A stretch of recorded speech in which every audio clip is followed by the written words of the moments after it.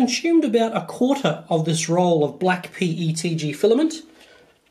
Took about 20 hours to print that much filament from that roll, and there's no sign of any wearing on these carbon fibre tubes as of yet.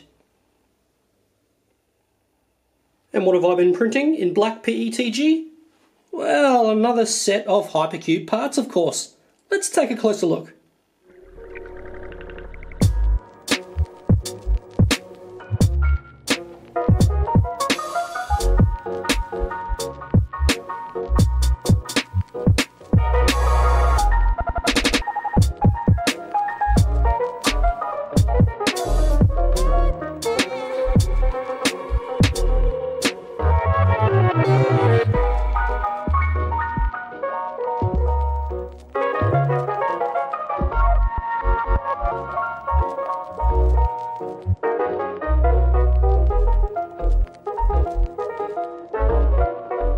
Check these out. Black PETG, 41 pieces of the HyperCube set. This black PETG is one of the darkest blacks I've ever printed, regardless of filament that I've used. It does have a glossy surface, but it is extremely black. This is Aurarum's black PETG that I'm printing here. And as you can see, being glossy, it's going to bring out all the details and imperfections, I guess you could say, of the parts that you're printing. When your printer is tuned, then you're going to get really great prints out of your printer, and it's really going to show, if I can get that shimmering in the light there, how your printer can perform. I'm just grabbing a few random pieces here just to show you what sort of quality I'm getting out of my 3D printer. And being a glossy plastic, it actually makes it quite easy to show you as well. I've been printing with the carbon fibre. This entire set was printed with the carbon fibre on the X-Gantry, and I've noticed that the oscillations or anything where there's a circle or a sharp corner, there seems to be less oscillations that are present. Like here, for example, this is the Z nut trap. You can see around the holes, there's no rippling effect of that shape running across the face. And I'll turn this around so you can see this side as well and get that shimmering in the light. So yeah, I think moving across to the carbon fibre and saving the weight on that moving mass has benefited the print quality of the HyperCube. We can't forget how good carbon fibre would look with black plastic parts as your HyperCube set. Couple that with black 2020 aluminium extrusion and the black belts running through these parts. That's a pretty stealthy HyperCube you'll have there. Do any of you remember what this is? Of course you do. This is the Peon 230 quadcopter frame, printed with blue ABS plastic. This is the frame that I've really been flying with up until now. It's a 230 size quadcopter, so the wheelbase from motor to motor diagonally is 230 millimeters. But what I'd like to do is move down to a smaller scale. I'd like to move down to about a 150 millimeter wheelbase. So normally I would just design and or print up a frame at about that 150 millimeter wheelbase size. But this is a double change that I'll be making. Up until now I've been flying in just standard self-stabilize mode, which is fine if you just want to stroll around the park, but I'd like to get into freestyle, into racing, into all sorts of other areas that drone pilots are getting into. So rather than print out another frame, at least initially, I've gone out and bought a carbon fibre frame. This is the Spadger 150 size frame made of 2.5mm carbon fibre on the base and 1.5mm carbon fibre on the top.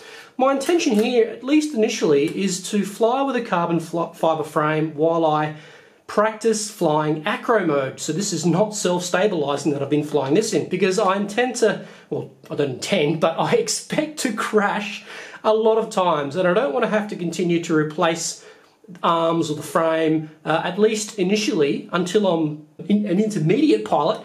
Another reason is this is quite light. For this piece of carbon fibre here, plus the top, plus you get some other accessories with it, like plastic standoffs. These are only 20 millimeters in height, and all the screws and whatnot to fix everything together.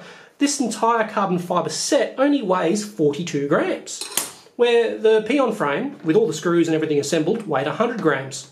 So it's less than half the weight. Okay, granted it's smaller, but I'm not sure if I'm going to be able to match 42 grams even if I reduce or scale down the size of the Peon. But that's to be determined. And to go with a new, much smaller frame, I'm having to buy new motors, new cameras, new everything. Basically, I want to reduce the weight of the frame. The all-up weight will be about that 200 gram mark. So to start off with, for a motor, I've chosen the Racerstar RS20Ax4 4000 kV. Bought these in a pack of 4 from Banggood. Only $37 or something Australian delivered. So I don't know, about 30 bucks US. So I bought 4 of those. They come in clock wire and anti-clock wire, so 2 of each. And to accompany the small frame, they require a smaller prop. So instead of a 5-inch prop that the Peon 230 uses, this is a 3-inch prop. This is a 3x3 2-blade.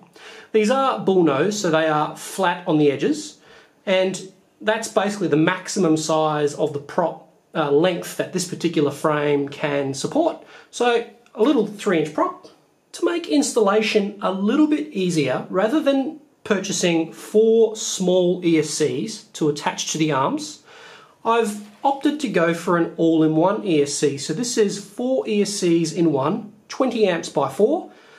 This will basically stack underneath the flight controller. The motor wires will connect straight in. I won't have any connectors going into the motors here at all. This is BL Heli compatible, so I can solder all the wires up, and then in the software I can reverse the direction of the motors. So this should make a much neater installation rather than having 4 external ESCs on the arms. For the live video feed, I'll be using a CCD camera. This is the HS1177. This is only 17 millimeters in height. That's going to work well with the small standoffs which separate the bottom plate to the top plate. And there's a cutout in the top plate to allow some tilting for this camera as well.